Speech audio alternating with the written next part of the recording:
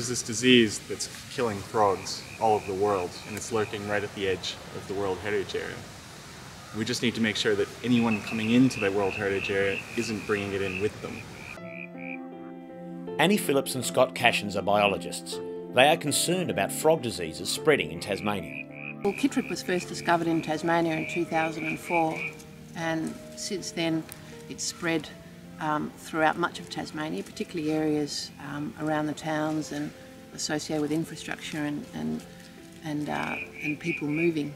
The World Heritage Area is still largely clear of the fungus, and within the World Heritage Area live our 3 endemic species in Tasmania. We're concerned that Chytrid may be having an impact on one or perhaps more of those 3 species, and so we've developed a monitoring program focused on the Tasmanian tree frog. We're also monitoring our 2 other endemic species, the Tasmanian froglet and also the moss froglet.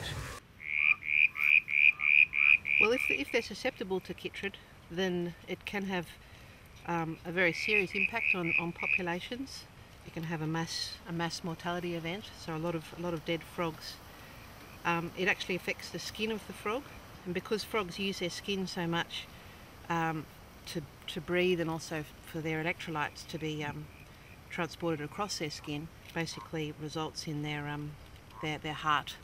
They go into a cardiac arrest. Some populations can persist at low levels with Chytrid fungus, and others will be highly susceptible, and in some cases it can lead to extinctions and declines of various species.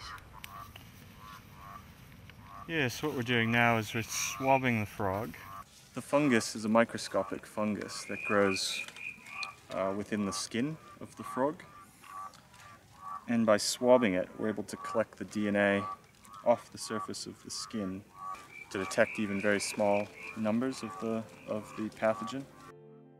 Currently the interior of the World Heritage Area remains disease-free, so it's sites like this that are disease-free and really healthy that we need to protect.